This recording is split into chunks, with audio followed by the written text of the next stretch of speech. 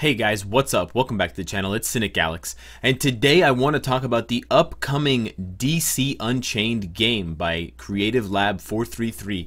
Now this game has been getting a lot of hype recently because it's an ARPG. It looks to be made in the image of something like Marvel Future Fight, so it's live action, it's not turn-based, and it's got multiple different of the most epic DC heroes and villains like the Joker, Batman, Wonder Woman, Superman, Lex Luthor, and others. A lot of people in the Marvel Future Fight community and a lot of gamers in general are really in anticipation, hotly, for this game because DC has not released a decent game in a while. You know, DC Legends has its flaws. DC Online, well, we know what happened with that game, and we're kind of waiting for a new one, with Injustice 2 kind of being the only thing that we have available. So for you DC fans, I have done a bit of investigative work in collaboration with an anonymous fan who I thank for emailing me, and I've dug up quite a bit of information surrounding the game. Now it's currently in a closed beta, or it will be in a closed beta very soon for Japan, Taiwan, and Hong Kong.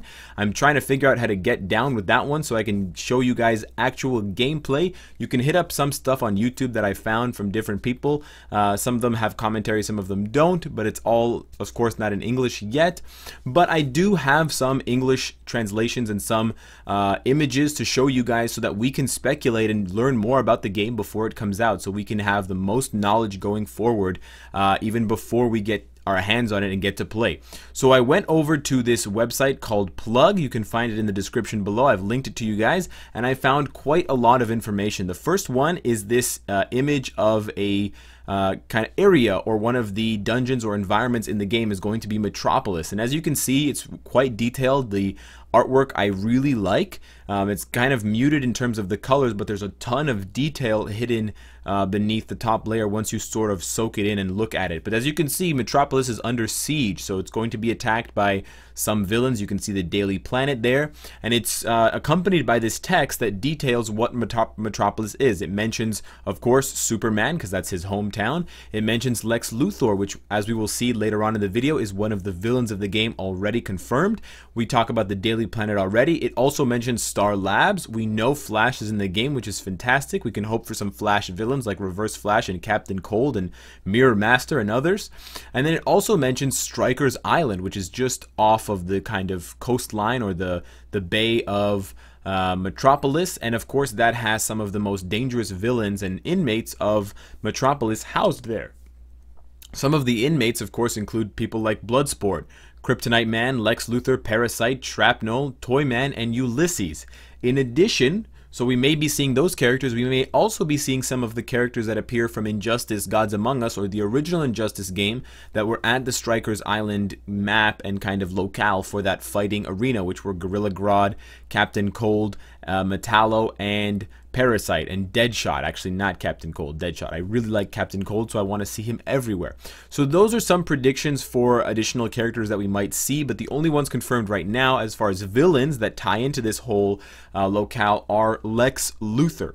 So in addition to that location, we did get some additional information. We actually got character details and pages for 3 upcoming heroes, or 2 heroes and a villain, for DC Unchained. The first one, as we can see here, is Lex Luthor, and he's got a combat type that has this kind of weird spiky wheel. His faction is neutral, and from what I can understand, there are 3 factions in the game. There's hero, villain, and neutral, so that will be interesting to see how those play together, if there's some kind of type advantage or disadvantage when attacking hero to hero or hero to villain, and vice versa.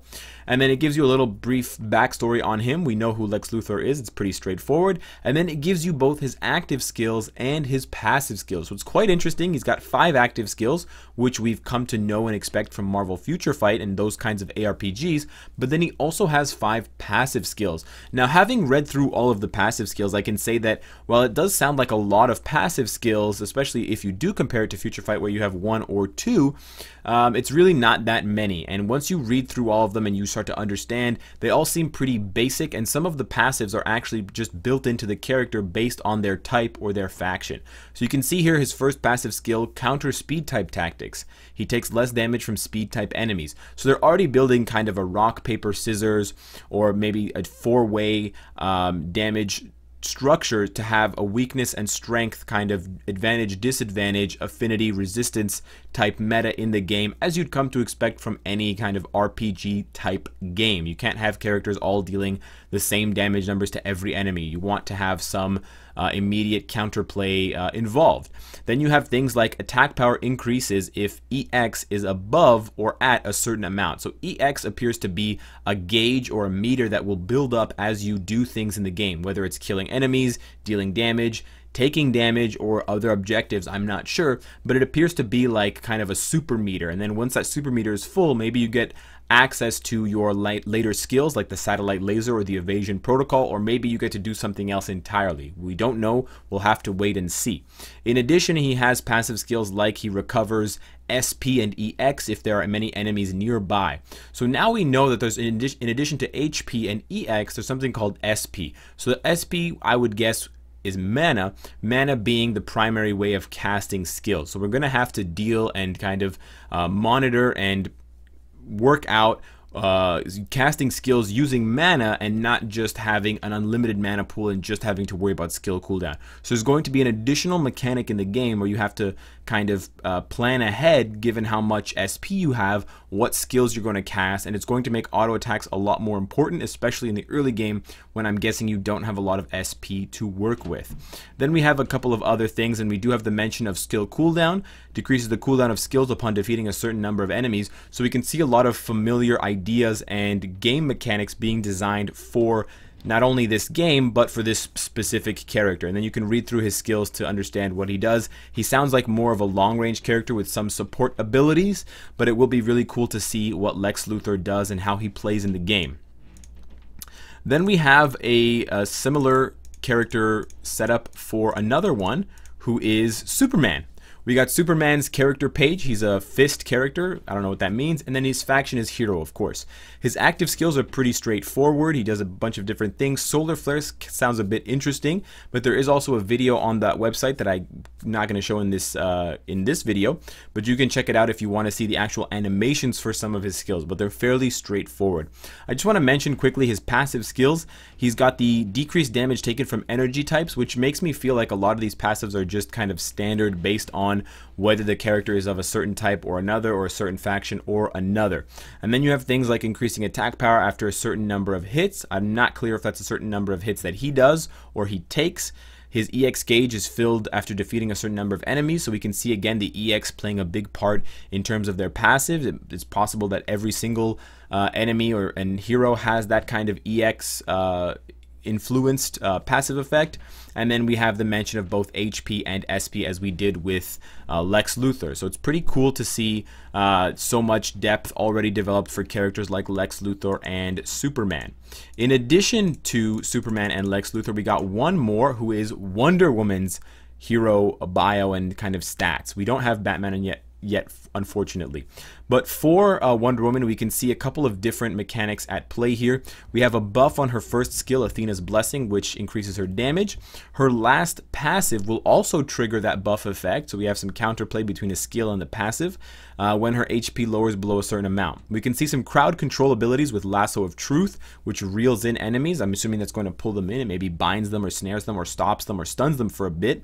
And then we can see some of her other skills, like combat skills of the Amazon, which she charges forward, but then she gets support fire from the Amazon. So maybe that's going to summon Amazons to her. We could have, long-lasting summons, or maybe they're just temporary. Maybe they're untargetable and they just deal damage. And then we see things like can tag in for free upon defeating an elite or boss enemy. And this is an interesting thing. Apparently, the tag in feature is going to be a little bit more important in this game than perhaps in other games.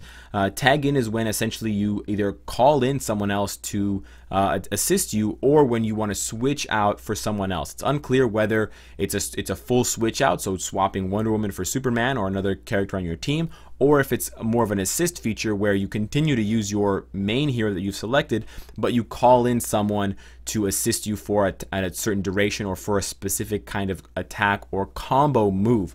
So it will be cool to see how that plays into the game and how it adds depth and layers to the system and how it affects the team compositions, because that's where it's really going to come into play and where it's really going to matter if you're going to set up your team as all heroes or all villains or a mixture, and how those synergies are going to play out, and if it's going to replace traditional synergy bonuses that just take the form of stats like we see in other games like MCOC, Marvel Future Fight, and other ARPGs of that nature.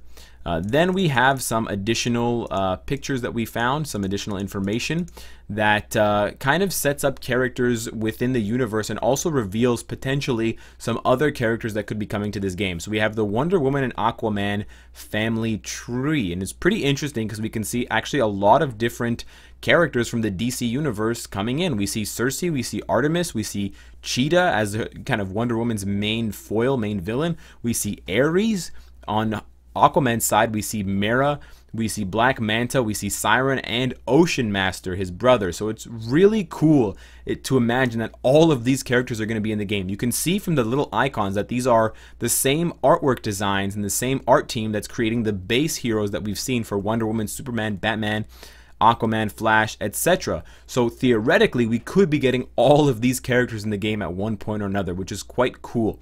In addition, it appears that the DC Unchained design team is interested in these different interplays between not only heroes and villains, but specific heroes and specific enemies, because we know, for example, that Ares and Wonder Woman have a long-standing history, so perhaps there will be some certain or special combat effects or parameters when they specifically face off or team up together in a fight. So it's really cool to see that they're going in and looking at the details in a very specific way and in a very meaningful way. Enemies, family, and those kinds of relationships, in addition to romantic relationships. It will be really cool to see how that plays out once the game is out. We also have one for Batman and Superman, and we see here we have the Joker confirmed, Harley Quinn, we have Catwoman, who we can see is a neutral character. The N stands for neutral, so she's neither a villain nor a hero. Of course, Harley Quinn and Joker being villains.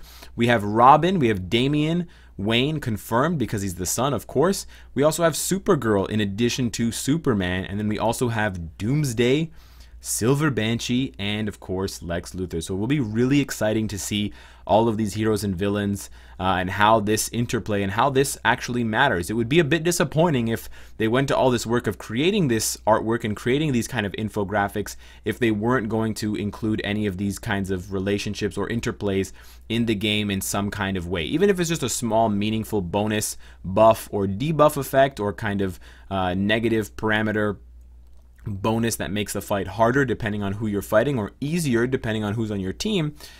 I hope that they do take advantage of it in some way. The last one that we did see was for... Oh no, we didn't see any other ones. Those were the only two that we got. So unfortunately, the well has run dry. I don't have any more information. There are a few videos floating around that you can go and look up about character skills and a bit of gameplay. But until we get a more concrete amount of information, I will have to kind of close things and end things off now. I'll keep you guys updated on Twitter and on other platforms as to how I'm working with the people over at Creative Lab 433, if they're going to let me play the game in advance, even though I'm not in Tokyo, Hong Kong, or Taiwan. We'll have to wait and see. But let me know what your thoughts are about this game, if you're hyped for it or not, who else you want to see that you haven't already gotten a sneak peek at from this limited information that we got. Subscribe if you want to support me and you enjoy the content. And of course, if you like what you see, I hope to see you again tomorrow. Take care.